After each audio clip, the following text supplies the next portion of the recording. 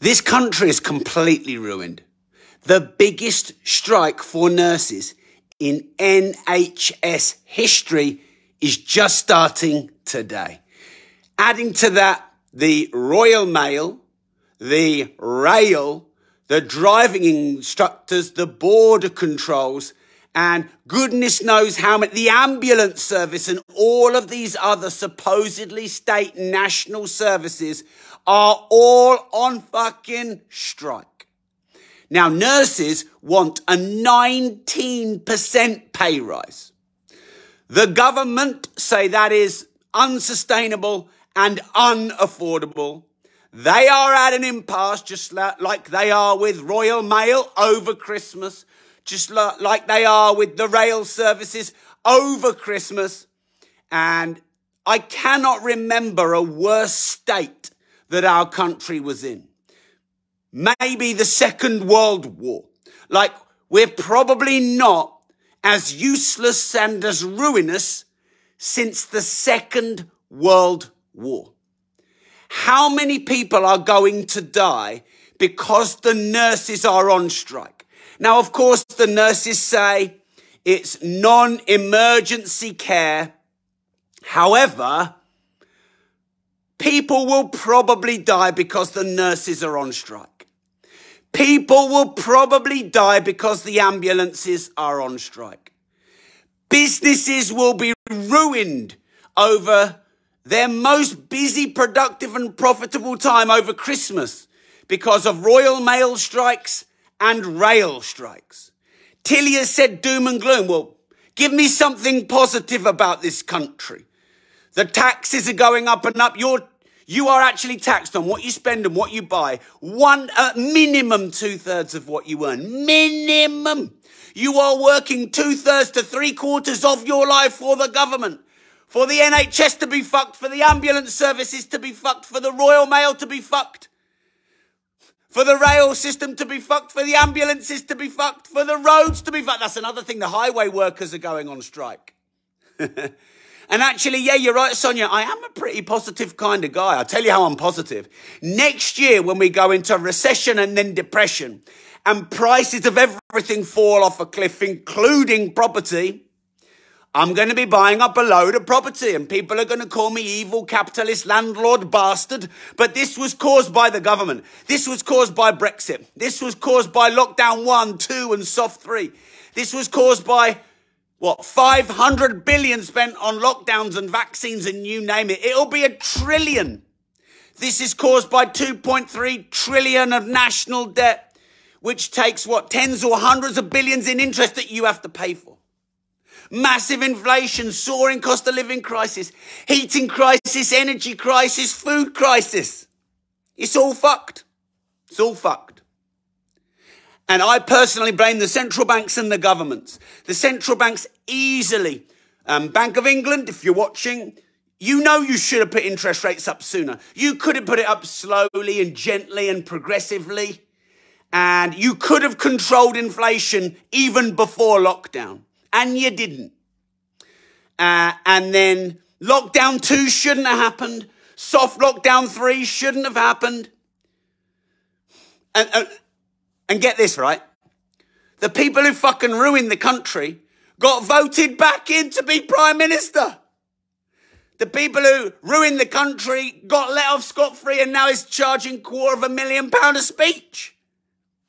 Jackie has called it the Grand Rising, the New World Order, the Great Reset, own nothing, be happy. I don't know what's going on. But today and tomorrow, the nurses are on strike. They want a 19% pay rise.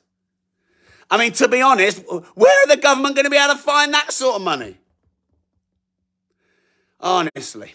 So anyway, I actually think there's massive opportunity here. Am I pissed off? Yes. Do I think the government have run our country into the ground? Yes. Are there some things that were really hard for this government that it's easy to say on the outside? Yeah, probably.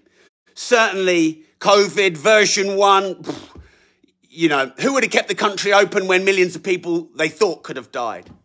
I don't know, but look at these massive corporations not really paying much in tax and pulling the strings of the politicians. It was obvious with Liz Truss, wasn't it? She was just an absolute puppet. It was completely obvious.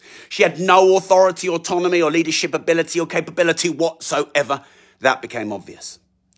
Here's the thing though, I'm an entrepreneur and I have to see the upside. I have to turn it into opportunity. If I don't, the 144 staff I have in the office don't have a job. The millions I pay in tax revenue for my local economy disappears. So I have to see the upside, I have to see the opportunity, and I have to take the lemons and turn it into lemonade. That's all you can do. That is all you can do. And here are some opportunities. Number one, there's going to be businesses that unfortunately are going to be run into the ground. Really, thanks to the government and the central banks. You could pick them up cheap. Or there'll be less competitors in your space for your new side hustle or to start a business. Or you could buy real estate and property on the cheap. For sure you could. In our local area, at the lower end of the market, the property market's dropped 15% in 2 months. 15% in 2 months. That is a crash. 15% in 2 months prorated over a year. That's a hell of a lot. So there are actually a lot of upside opportunities, no thanks to the government, but in reaction to the difficulty. You know, they say in business, observe the masses, do the opposite. They say be greedy when others are fearful and fearful when others are greedy. So here's what I'm going to do.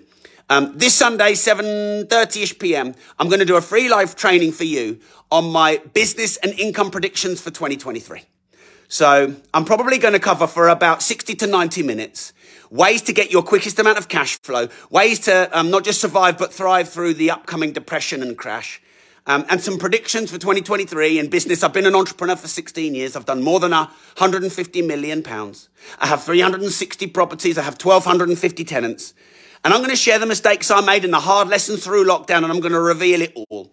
This would usually only be for paid Rob.team members, but I'm going to give you all here a free ticket as long as you commit. So here's the link. robmoore.live/Sunday. That's robmoore.live/Sunday. Go register now. You won't have to pay anything. 60 to 90 minutes plus Q&A session to help you not just survive but thrive. I won't be saying things like live below your means and, you know, don't have coffee or lunch until this is over. Only heat one room in your house and everyone just sit in that room for the winter. This is not going to get you through. You cannot save your way out of this. You cannot reduce your expenses over this. You can't live below your means because your means have already dropped. So I'm going to help you start businesses, scale businesses, see opportunities. I'm going to help you raise money and look for opportunity in 2023. So the link is robmoore.live/Sunday because it's on Sunday. There'll be no recordings and no replays. So you need to register now. I won't charge you. It's a gift from me. My Sunday sessions are usually exclusively for Rob.team members, but I'm doing a big one this Sunday. I normally do my business predictions for 2023, which are wildly popular. They usually max out with the 1,000 people that can register on my webinar platform. I usually do it early Jan 23, but I'm doing it now because I think it's vital that you are ready. Because 2023 is going to be the most disruptive, crazy, chaotic year. There are going to be some really hard losers, mostly not thanks to the government, but there are going to be some big winners. That is how it works. So the link is robmoore.live/Sunday. I'll see you there. Doesn't matter if you haven't got much capital to invest, you can start and get to 5 or 10 grand a month relatively quickly. I'm going to give you the 3 fastest ways to 10K a month and the fastest ways to 100 grand a year clear. And just, I'm going to aim this at sort of startup. So if you're already doing 7 figures, the predictions will help, but the business opportunities are for people who want to start side hustles, you know, want to replace their job, want extra income streams. It's in the evening. You'll see all the details on robmoore.live/Sunday. I'll put the link in the comments in a moment. Thanks for tuning in. The nurses go on strike today. It's the biggest nursing strike in NHS history. And they want a 19% pay rise, which is unaffordable according to the government. And it's a complete massive mess. And half the country is on strike and half our national services are on strike.